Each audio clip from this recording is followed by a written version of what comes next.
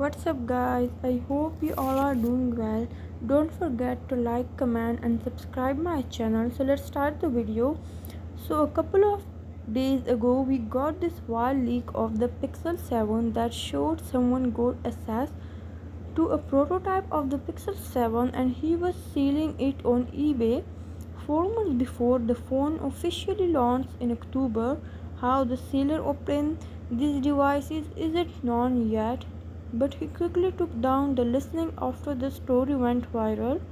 Now, a couple of days later, we got another leak, but this time it is the bigger brother, the Pixel 7 Pro, and the big story here is more interesting than the leak itself, which by the way is the first ever real look at the Pixel 7 Pro.